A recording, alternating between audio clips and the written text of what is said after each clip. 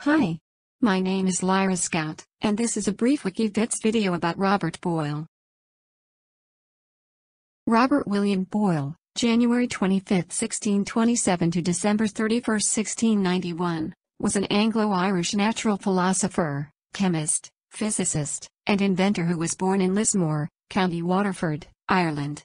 Boyle is largely regarded today as the first modern chemist, and therefore one of the founders of modern chemistry, and one of the pioneers of the modern experimental scientific method. He is best known for Boyle's law, which describes the inversely proportional relationship between the absolute pressure and volume of a gas, if the temperature is kept constant within a closed system. Among his works, The Skeptical Chemist is seen as a cornerstone book in the field of chemistry. He was a devout and pious Anglican and is noted for his writings in theology. Boyle was born in Lismore Castle, in County Waterford, Ireland, the seventh son and 14th child of Richard Boyle, 1st Earl of Cork, and Catherine Fenton.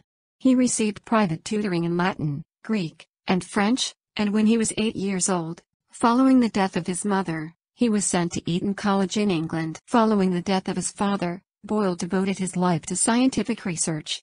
Boyle's great merit as a scientific investigator is that he carried out the principles that Francis Bacon espoused in the Novum Organum. Yet he would not avow himself a follower of Bacon, or indeed of any other teacher. He regarded the acquisition of knowledge as an end in itself, and in consequence he gained a wider outlook on the aims of scientific inquiry than had been enjoyed by his predecessors for many centuries.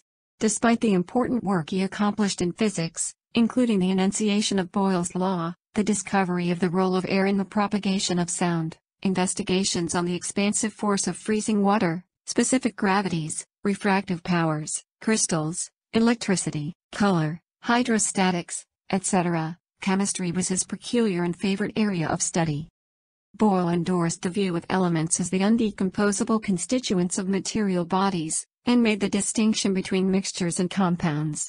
He made considerable progress in the technique of detecting their ingredients, a process that he designated by the term analysis.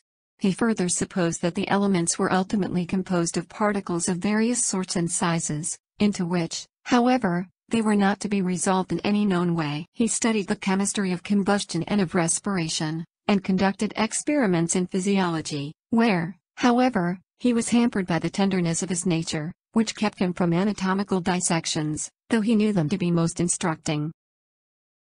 Well, my friends, I hope you've enjoyed this brief video about Robert Boyle.